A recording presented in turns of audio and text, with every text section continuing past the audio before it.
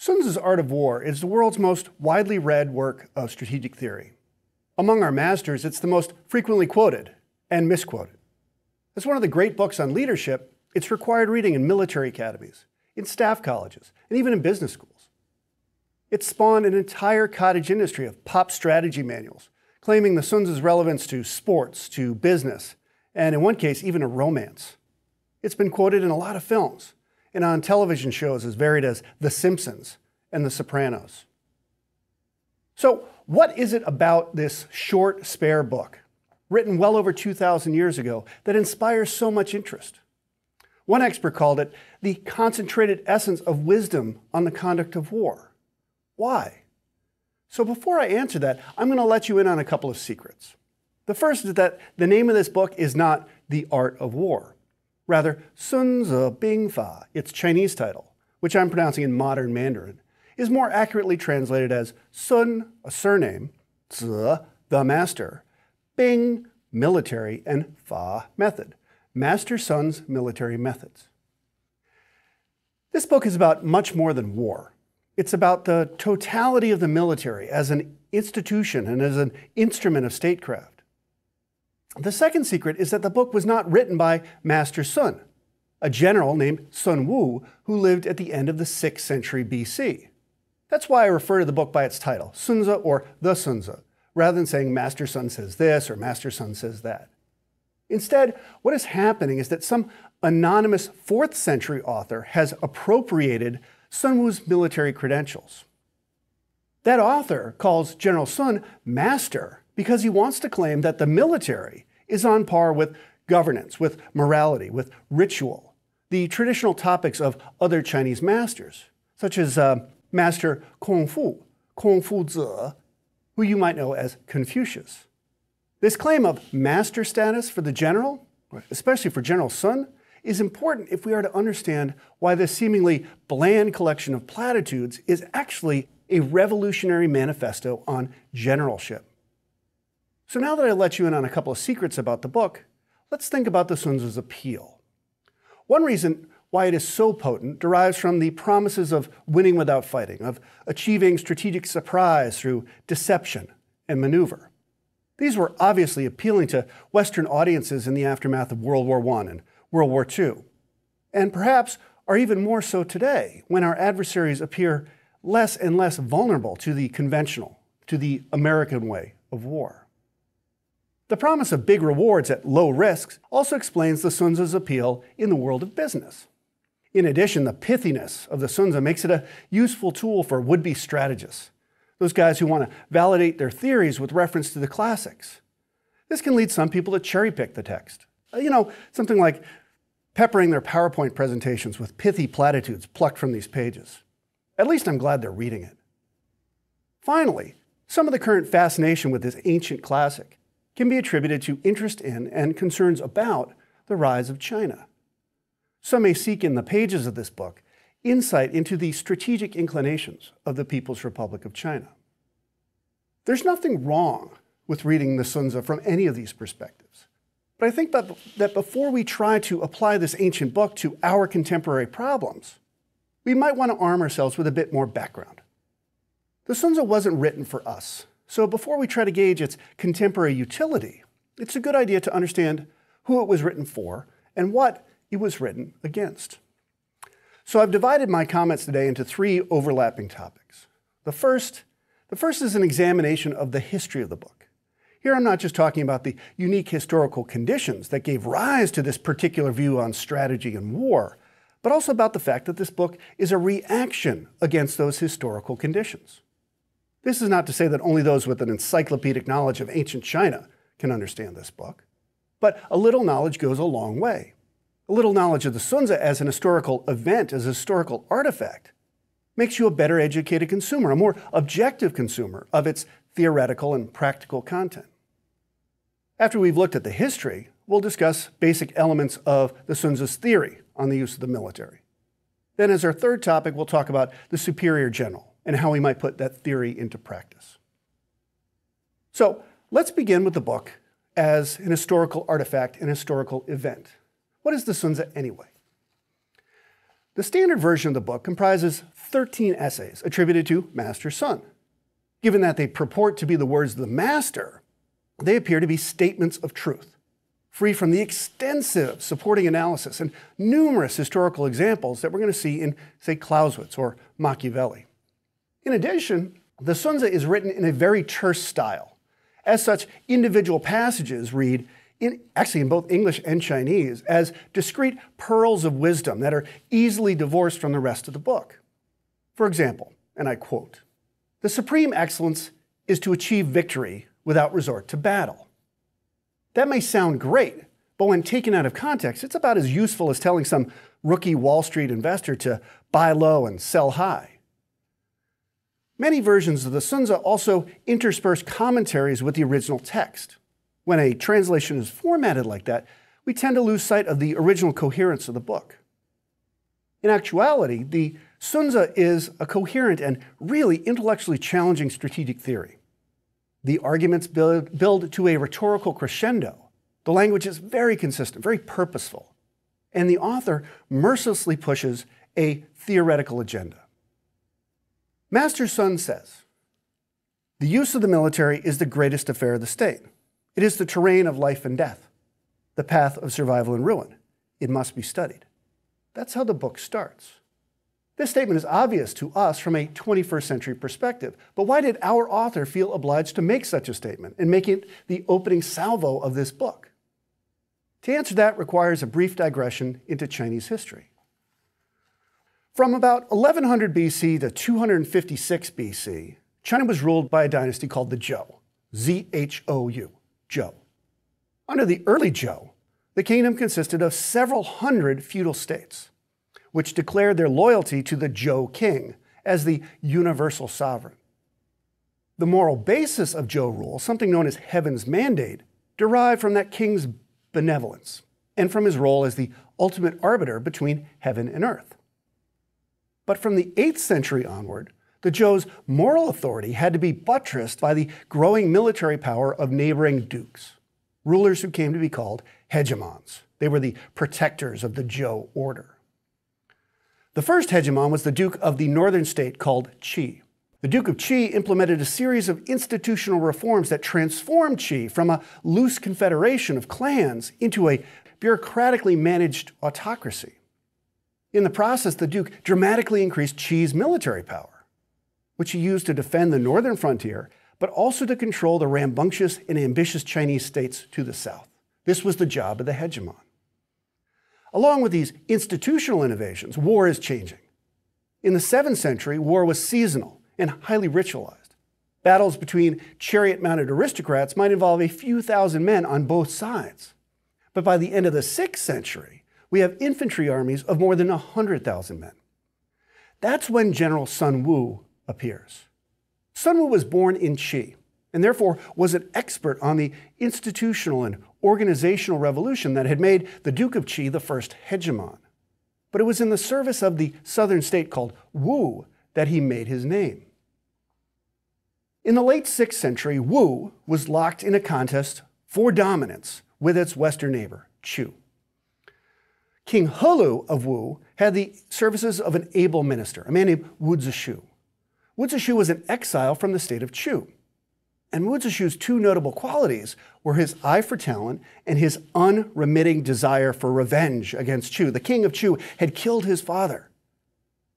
So in 509 BC, Wu Zishu convinces the king, King Helu, to entrust the armies of Wu to General Sun Wu from Qi. And Sun Wu achieves a dramatic victory over the state of Chu. That victory elevates the king of Wu to the status of the hegemon. But Wu's triumph is short-lived. Helu's successor weakened the kingdom through a series of protracted wars. In the end, Wu was ultimately conquered by one of its southern neighbors. That state, in turn, was ultimately destroyed by a resurgent Chu.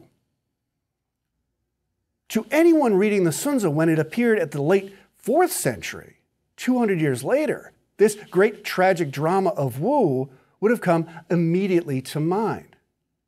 In the 2 centuries that followed the fall of Wu, war accelerated in scale, it accelerated in breadth, it accelerated in lethality. In the Warring States period, which runs from the 5th century to the 3rd century BC, we see ever larger and better organized states. By the 4th century, only 7 very large states remained. This is when the Sunzi was written, around 330 or 320 BC. So here's the context that we need to understand. The Sunzi was composed in an era where multiple states were large and lethal enough to compete for control over all of China. We have every reason to believe that each of these states could raise an army comprising hundreds of thousands of men. Now, China's famous terracotta warriors, that 7,000-man army of the afterlife that guards the tomb of the king who succeeded in unifying all of China in the late 3rd century, well, that terracotta army is a graphic reminder of the centrality of war, the scale of the military. And it's a testament to the amazing bureaucratic sophistication of these Chinese warring states. Now, you would think that such dramatic changes in the scale and the scope of warfare, where you have armies of several 100,000 men armed with standardized weapons, armies requiring huge logistical support, you would think that that would have demanded a complete reappraisal of the military ethos. Instead, old aristocratic values of hereditary privilege and personal valor, still prevail in ancient China. The Sunzi, with its anti-heroic bent, is an argument against that fundamental contradiction. For the aristocrat, combat is the arena in which he can display his martial virtue, in which he can settle family vendettas, blood feuds. By contrast, the Sunzi claims, and I quote, that to reject battle and yet force the submission of the enemy's troops, well, that is the supreme excellence. This injunction is an insult to the aristocratic warrior. Victory without combat prevents him from displaying his valor. It completely subverts the primary purpose of war. In contrast to the aristocratic amateur, the Sunzi gives us the methodical professional. But the Sunzi is not just a critique of aristocratic pretensions. It's also an assault on moral philosophy, like the Confucians, for example. The Confucians who are vying for the attention of the rulers of these warring states.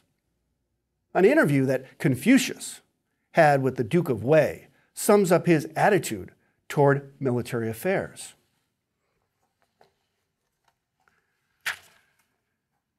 Duke Ling of Wei asked Confucius about military formations. Confucius answered, "I have indeed heard something about the use of sacrificial vessels, but I have never studied the matter of commanding troops." The next day, Confucius departed. Confucius was the first master, the first Zi, and his goal was to restore harmony within China's social and political institutions by returning to the moral tenets of the founders of the Zhou dynasty. Like the author of the Sunzi, the Confucians claimed that their education, not their aristocratic pedigree, qualified them to serve at the highest levels of government. But the similarity ends there. Confucius dismissed the militaristic obsessions of the Duke of Wei. A Sunzian would have been delighted by them. Given this historical dynamic, Sun Wu, the 6th century general, is an exceptional choice as the source of this 4th century book. This is a culture where legitimacy is quantifiable in terms of antiquity. The fact that Sun Wu lived at the same time as Confucius, well, that fact is priceless. It gives Sun Wu or Sun Tzu credibility and justifies the claim that General Sun is in fact a master. But in contrast to Confucian morality and ritual and those sacrificial vessels, the Sunzi claims that it's the professional management and employment of mass infantry armies that is the greatest affair of the state. So now that we've placed the Sunzi in historical context, let's move to a discussion of the book as a work of strategic theory. And for starters, let's ask how a Sunzian would have responded to the Duke of Wei's questions about military formations. The Sunzi makes 3 major claims. The first is that the book contains, obviously, the wisdom of Sun Wu, who deserves the title of master, Sun Tzu, a thinker on par with the greatest philosophers. The Duke would have been taken aback by the impudence, by the arrogance of that assertion. The second claim is that the sole purpose for the existence and employment of the military is to increase the wealth and power of the state. The Duke would have agreed with that, albeit only in part. Remember, he's an aristocrat. The third claim is that the general, not the ruler, but the general must wield the military with the same skill and autonomy that a master swordsman handles his own weapon. The Duke would have bridled at the general's primacy over the ruler in matters of war. We can see these three claims in stark relief in the very first line of the book, right? The use of the military is the greatest affair of the state, the terrain of life and death, the path of survival and ruin. It must be studied. We also see these concepts peppered throughout the book. For example, on the purpose of the military, right? It's to increase the wealth and power of the state. If it does not profit the state, do not use the military. On the autonomy of the general, we have this line. The ruler who has able generals and who does not interfere in their affairs, well, that ruler will be victorious. And finally, on the primacy of the general, we have this great line. The commander who understands the military is the arbiter of the people's destiny, the master of security and peril for the realm and for the dynasty. So, armed with just a bit of the historical background, we begin to realize that what sounded initially like bland platitudes, buy low, sell high, are actually part of a radical and relentless sales pitch. The pitch is particularly relentless in its demands for a coldly rational, anti-heroic, and almost superhuman approach to war.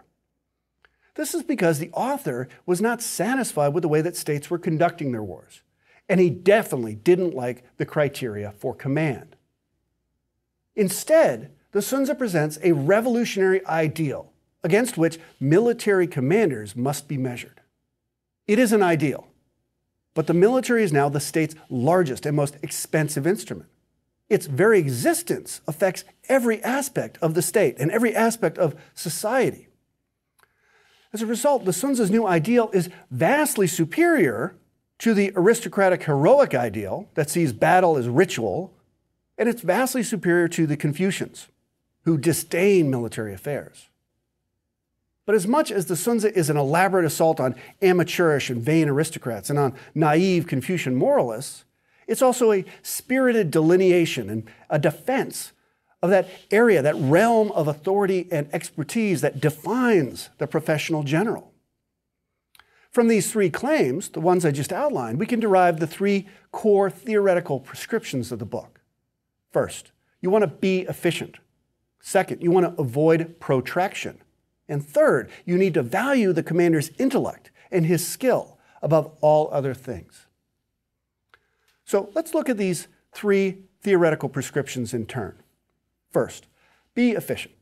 In order for a state to survive and to win wars, it must make efficient use of its resources and always keep an eye on the ultimate benefit to the state. The rulers of these warring states, to whom this book is pitched, now they're vying for ultimate mastery over ancient China. They want to seize heaven's mandate. That end could not be achieved if resources were wasted in ill-conceived campaigns or in wars dictated by passions or aristocratic pretensions.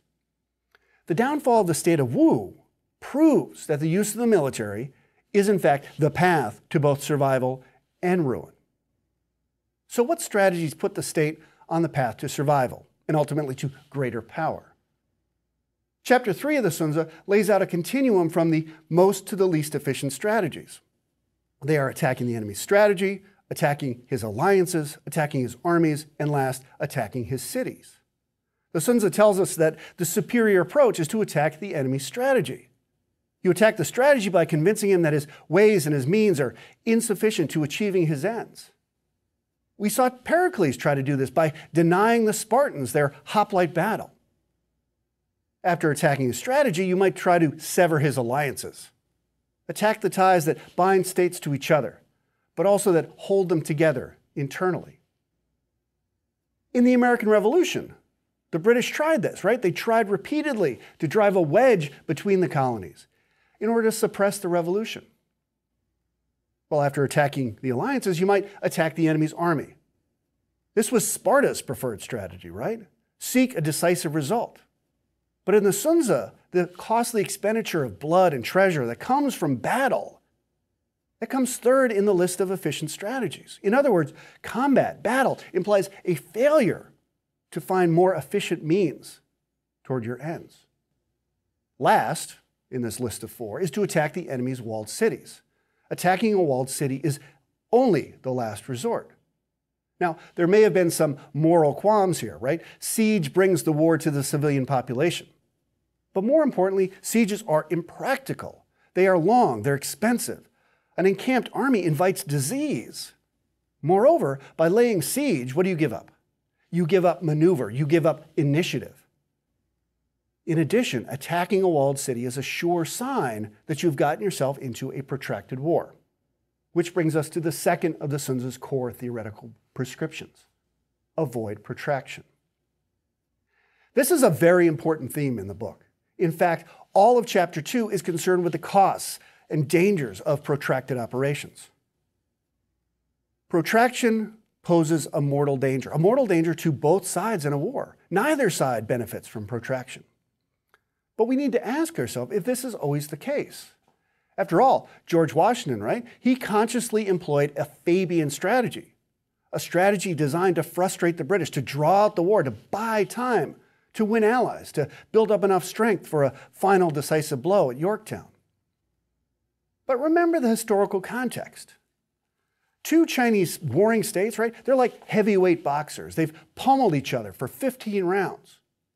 After that, would they have the strength to defend themselves against a third boxer that jumps into the ring? Remember what happened to the kingdom of Wu, exhausted by those wars? But also remember the aristocratic warrior. He likes battles. He likes sieges. They give him the chance to prove his valor, his mettle.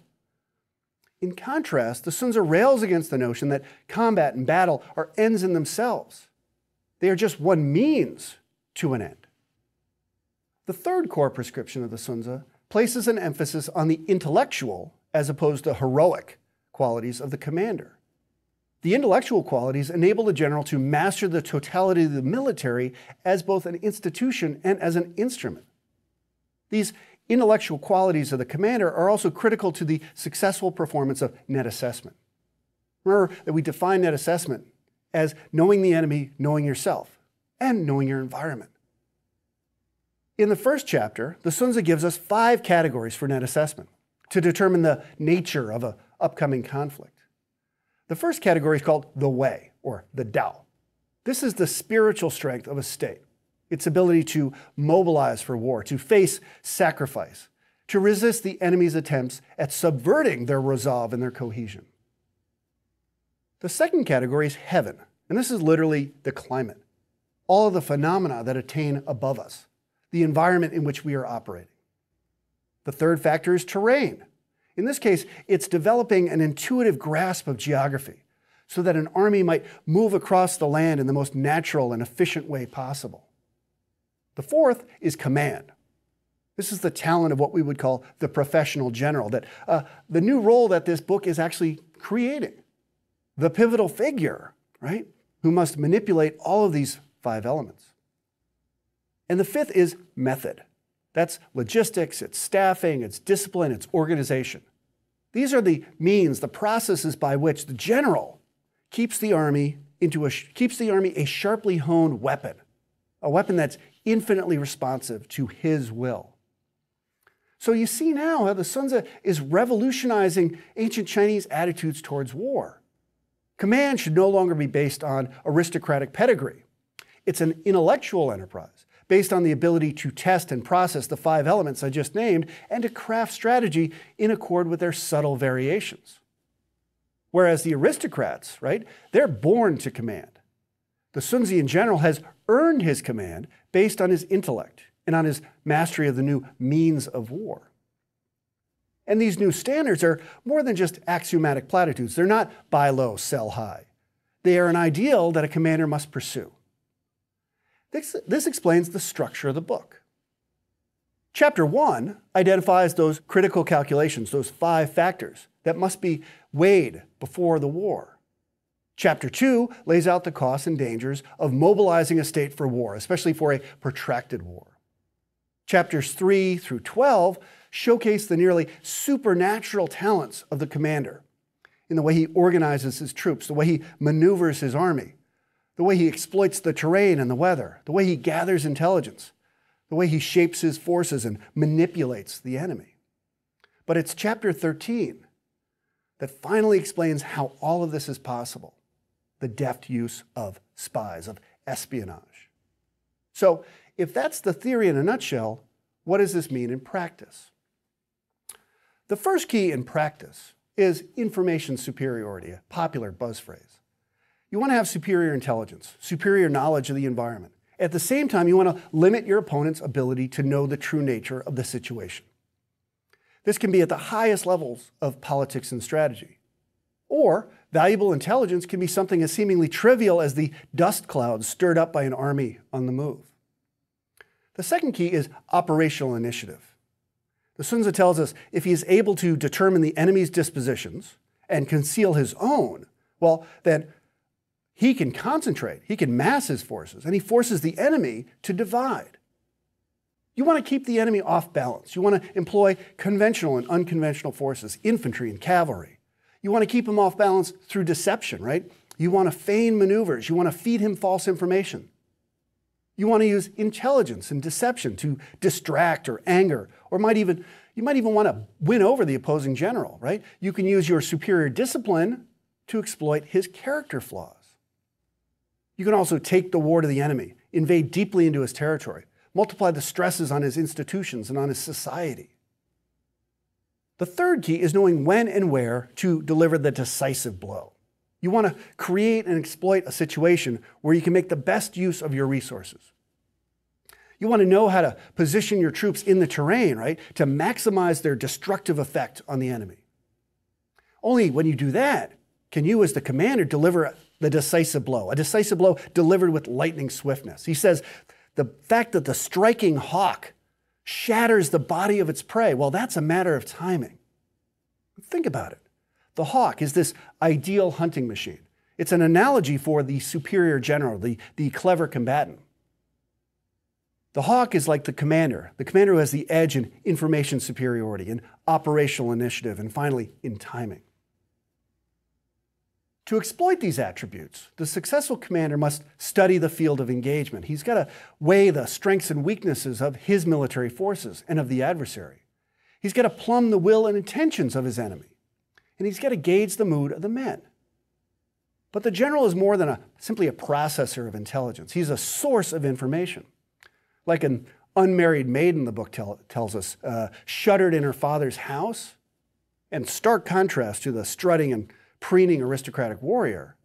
Like that young maiden, the Sun Tzuan commander is metaphorically shuttered. He's a mystery to friend and foe alike. The only information that the enemy can glean about him, right, is that which is fed to him. As you can see, the Sun Tzu provides the modern soldier, business person, and sports coach with a wealth of advice that is at once intensely appealing, but often very difficult to follow in practice. And I would add that there are maybe many elements of the Sun Tzu that you don't want to approximate in practice. Here I think we need to stay attuned to what are ideal types, that is, what we should aspire to, versus what we can actually realistically hope to achieve in practice. So there's a couple things to be on guard for. As you read or reread the Sun Tzu, ask yourself if it's too one-sided. Does it give enough emphasis to the interactive nature of war? You might also ask yourself if the author's apparent faith in the clarity and utility of espionage and intelligence at all levels of war is actually realistic. You might also ask yourself if war or business or even sports can be as rational and as antiseptic as this book seems to promise.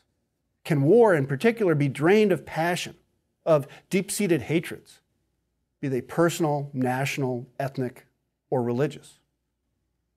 For me, whose job it is to prepare military officers for the unique challenges of senior leadership, the thing that concerns me most with the Sun Tzu is that some may be inspired by this book to attempt to liberate the military from political oversight.